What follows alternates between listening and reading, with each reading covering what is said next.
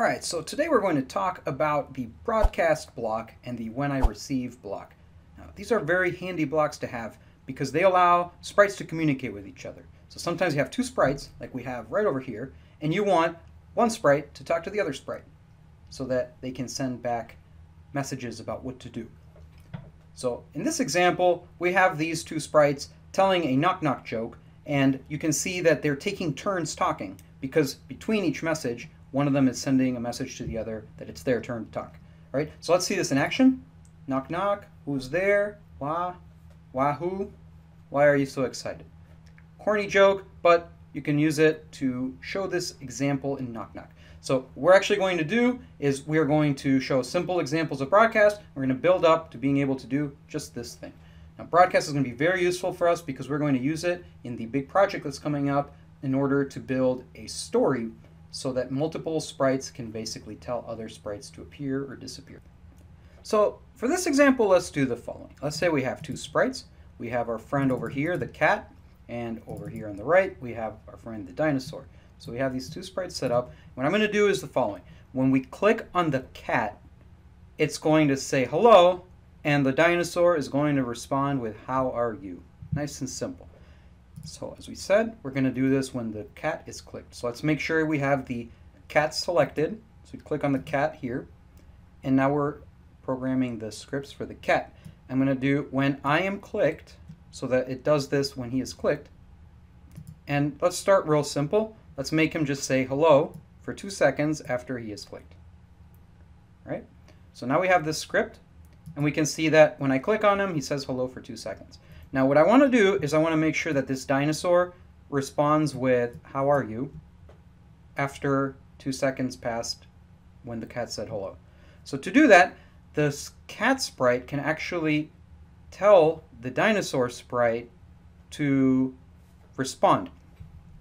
And we are going to use the broadcast block for that. So the broadcast block is going to do is it's going to send out a notification to the dinosaur saying, hey, I am ready for your response. So the way we do this is we put this broadcast block and we hit new. What new is going to let us do is it's going to let us specify a new kind of message. So the message that we want to convey to the dinosaur, we can pick anything we want here as long as we recognize it later. Let's say we call this just finished saying hello. Something easy to identify. All right? So we know that when this message is broadcast, just finished saying hello, the dinosaur knows that the cat just finished saying hello.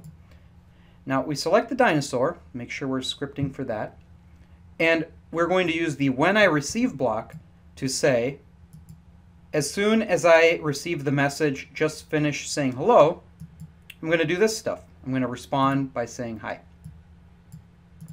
or how are you? Okay, so let's see how this works out. I'm going to click on the cat, it's going to say hello for 2 seconds, and the dinosaur is going to respond with how are you. So one cool property of the broadcast command is that it actually goes to every sprite. So what you can actually do is you can use broadcast to have one sprite talk not just to one other sprite, but to every single sprite, which can actually be really handy, as we might see in the future, on a button. You might have a button to clear or reset every sprite. So let's use this example. Here we have the same cat as before, and our cat is going to tell these three dinosaurs to race. So he's going to say on your mark, get set, go, and they will all start racing. So for this, we are going to use the same I am clicked block for the cat. And I'm going to send, first I'm going to say some stuff. I'm going to say on your marks. We're going to do that for 1 second. I'm going to say get set. And go. And after the cat says go, we are going to basically broadcast the message ready to go to let everyone else know that they should be ready to go. So what we're going to do is we're going to click on this dinosaur and we're going to do when I receive ready to go, and it's going to do the following. It's going to say forever, or maybe repeat 10.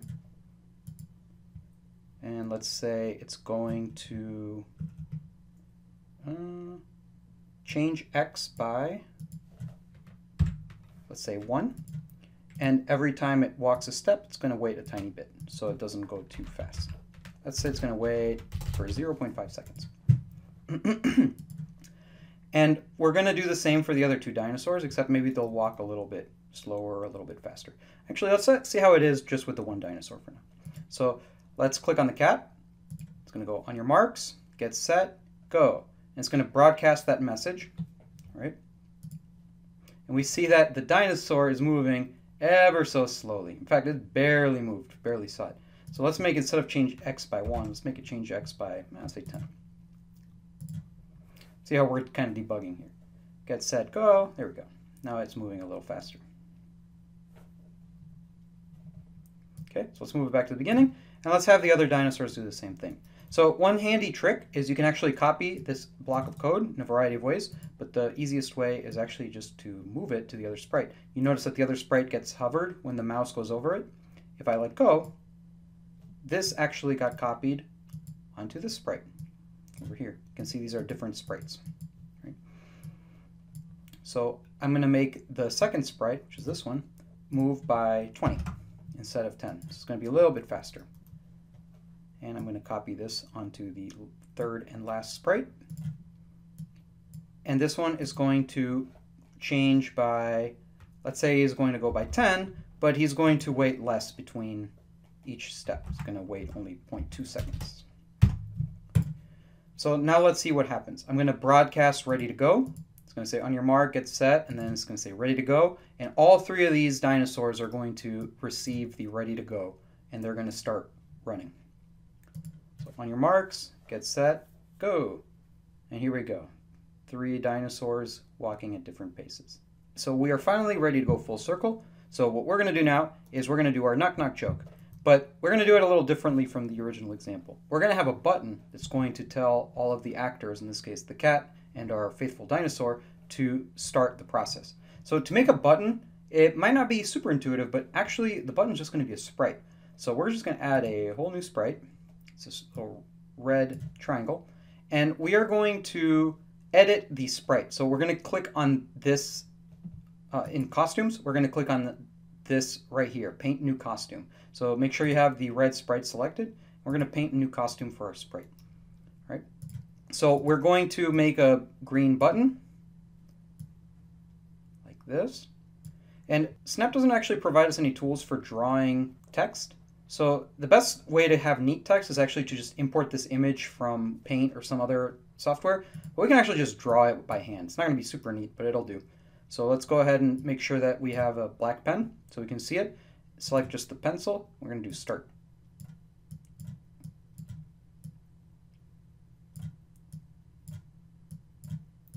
All right, that's surprisingly not too ugly. All right, and we hit OK, and we have a big old start button at the top.